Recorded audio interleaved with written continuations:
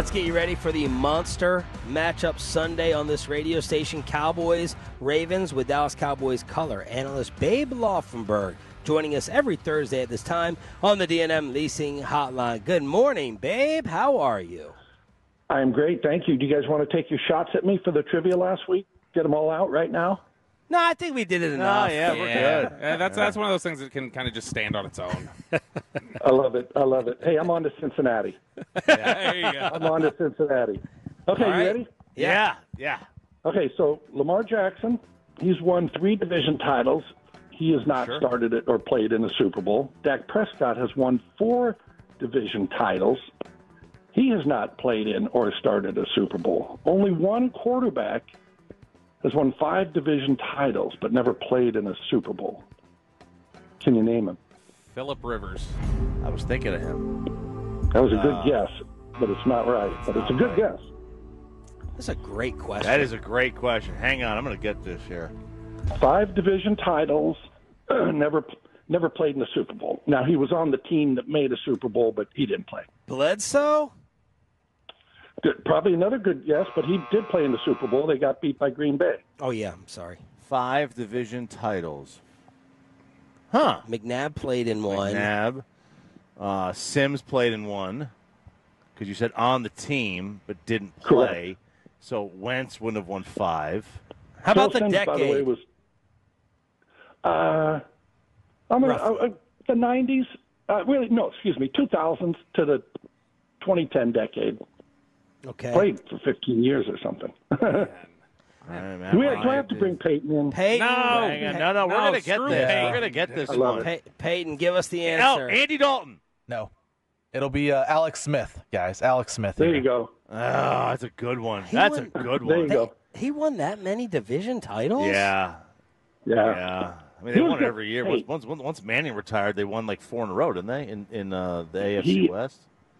He wasn't there that long in Kansas City. He would have had to win a lot of them in San Francisco. Well, they won in San Francisco. Yeah. But Not everything's You know, around to me, Peyton. No. But he won like 3 in a row after Peyton left. He was there until 2018. he was a really good quarterback in my mind, but never got to the Super Bowl. So, as you all know, anymore, that's all we judge him on. All right. I do have something to bust your balls about, though. Not trivia. Oh, go ahead. The run game. I was shocked early in the season previewing. We're like, who cares about the run game? It's about the pass. It really doesn't matter. Did the Saints game change your mind about run defense? Don't be stubborn. You can't be that bad. You know what I'm saying? You can be an average. You can be an average running team, and you can be an average run defense, and you can go win the Super Bowl. Yes. You really can. So, but you can't get hammered for 200 yards on the ground. So, yeah, but no, it didn't change my mind in terms of, again, I say it a million times, and McCarthy says it, right? He says it in a different way. But big plays come in the passing game. Yeah. And points come off big plays.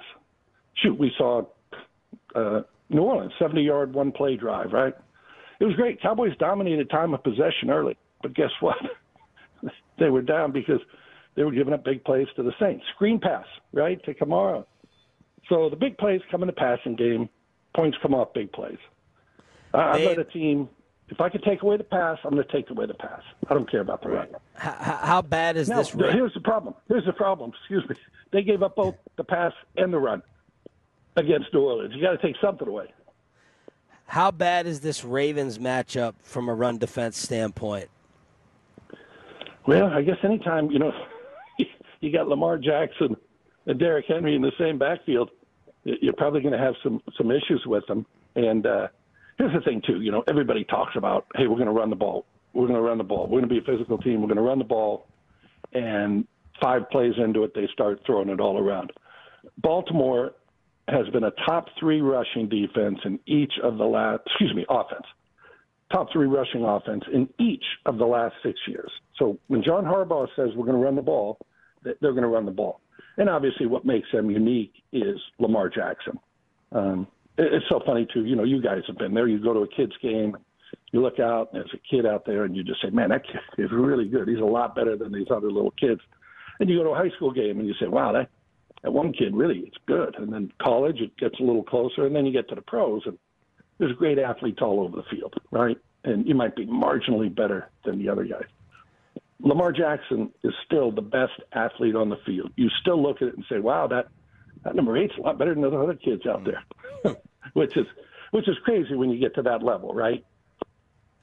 Yeah, he's the most astonishing of the most astonishing athletes in the world. Like that's what happens when you're in the NFL. His throwing compared to early in his career, how is it different?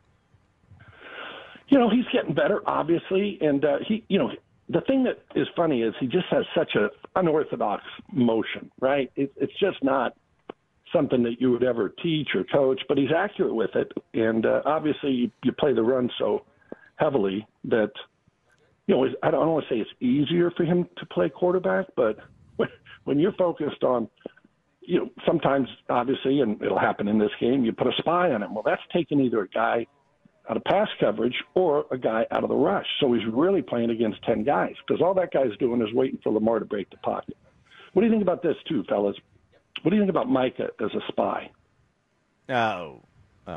Overshown? Overshown would have to play to spy, Bobby. Yeah. You could go. Very good. Very good. That's a trivia question. How do you use a spy if he's not on the field? No, but you put both those guys on the field, and one drops, they set the protection to Micah, then Micah becomes a spy. Here's the thing, too. The guy you put out there as a spy is not your best athlete, right? It's your fourth defensive back or fifth defensive back. It's those guys. Now, nobody ever puts their best player, so I'm not saying every play, but Lamar kills you. I mean, he's going to Micah gets an outside pass rush on him. He's going to step up and get away from that, right? You can almost guarantee that Micah is going to have a part in that play. If you can get a little rush on Lamar, force him either up in the pocket or out, obviously Micah is big enough to tackle him and fast enough to track him down. That's the Babe Laufenberg. Now, trust me, no inside information there. But I think, Zimmer suggested it the other day. Well, he kind of, I don't know what he was doing with that. I don't know if he was having fun or. Yeah. But I need to suggest it to him. And again, you're not going to give a steady diet of it. The Cleveland game, they dropped Micah and DeMarcus Lawrence both out of, and Bobby probably saw this, but they dropped them both into pass coverage. They're both on the line. They dropped them in pass coverage. Cleveland set the protection to Micah. All of a sudden he's dropping, and they got a sack. So your two best pass rushers, right, DeMarcus Lawrence and Micah drop into coverage, and they got a sack because it screwed up Cleveland's protection. So there's some things you can do.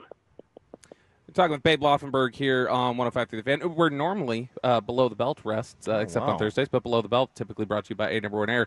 Babe, the offensive line play for the rookies, Beebe, Guyton, what are your thoughts on how they've played? It felt like on a couple different of those reps against New Orleans that some of the games and the stunts were getting to the communication angle for those guys. Yeah, and I hate to say, I mean, it sounds like I'm an apologist, but you got to remember, these guys are rookies. Guyton has never played left tackle. Beebe has never played center. And they're out there going against, obviously, NFL defensive linemen and stunts, as you said, and twists and all this, and they're seeing it for the first time. But, you just hope it's 2 steps forward, 1 step back for him. But, yeah, Guyton has not been, I don't think, as good as people were hoping for. He hasn't been awful, but he hasn't been great. But again, he's his second game into his pro career, as is Beebe. You just hope that they're going to get better, and you have to think that they will. I think they're both good players, right? We'd agree watching them. They're both good players. But, hey, it takes time. It takes time. Babe, we know that McCarthy Watch is going to be week to week. Where are you with Coach Watch after 2 weeks? Well, it is funny. I think the whole NFL is funny, by the way. It's a different era of coaching. It really is. You think of Tom Landry or any of those, Don Shula, go back. You didn't have the 2-point decision to be second-guessed, right? You didn't have challenges that are going to be second-guessed. By the way, John Harbaugh was 0 for 2 last week, and the media was getting on him up there on his challenges. Mm-hmm. Do I take the ball? Do I defer? They didn't have the analytic community now weighs in after every play. You know, it's this instantaneous feedback of you suck or you're great. And I can't imagine it's as much fun as it once was coaching. And here's the thing, too. McCarthy, he's going to be, if he wins 8 more games, if they go 9-8 this year, he's 12th on the all-time win list, right? If he wins the Super Bowl at some point before he retires, he's in the Hall of Fame. He's got 2 Super Bowl wins. He'll be a top 10 winner in the coach. So there's kind of a lot at stake for McCarthy. I don't think he thinks that way. I don't think his ego allows him to think that way. Shoot, you guys can ask him tomorrow. Mm-hmm. But, we know what the Hall of Fame means. Yeah, we know what the Hall of Fame means to all these guys when they finally get in or knocking on the door. But he wins another Super Bowl. It's a ticket to Canton for him. Now, here, Sirianni, right? I know you don't like his face, but Tolo. You know what's funny about Sirianni, too? You look at Dan Campbell, and people that have never met Dan Campbell say, I like that guy. And you look at Sirianni, and people that have never met Sirianni say, I don't like that guy. But he's been up there 3 years in Philly. He's made the playoffs 3 consecutive years. He's been to a Super Bowl, and he's week to week. And so it's just the coaching thing is, again, I can't imagine it's a whole lot of fun for these guys anymore. Babe, Bryce Young has reignited the young and rookie quarterback discussion and the way it's handled throughout the league. You're a quarterback. Yeah. What's your take on it? Yeah, I don't want to say I wasn't a huge fan at the start, but, he's on an awful team. We go on and on with that. But you look at the 3 rookie quarterbacks starting right now, Bo Nix, Jaden Daniels, Caleb Williams. They've thrown 176 passes. They have yet to throw a touchdown. I mean, it's just so hard. I've always been in the philosophy, if I were a coach, if I were a GM, whoever has the say in the thing, I would not start a rookie. I just wouldn't. Caleb Williams obviously has a little bit of a head start on his deal because he is with a good team. The Chicago defense is awesome. I think it's underrated because the offense is so bad. And I do think Caleb Williams will come out the other end. But, hey, Gerard Mayo's doing Drake May a favor up in New England by not playing him. You look at the guys, too. Tom Brady, right? Maybe the 2 greatest quarterbacks of all time. Tom Brady threw 3 passes his rookie year. Joe Montana didn't become a full-time starter until his 3rd year in the league. And I think they ruin more guys by putting them out there before they're ready than the Troy Aikmans of the world who went 0-11 as a rookie. I was there. I was on the team. I saw it. And who are able to fight through that and get through it mentally and come out the other side. Hey, I was here. People wanted Troy Aikman benched for Steve Walsh. Of course they did. Yeah. He hadn't won a game.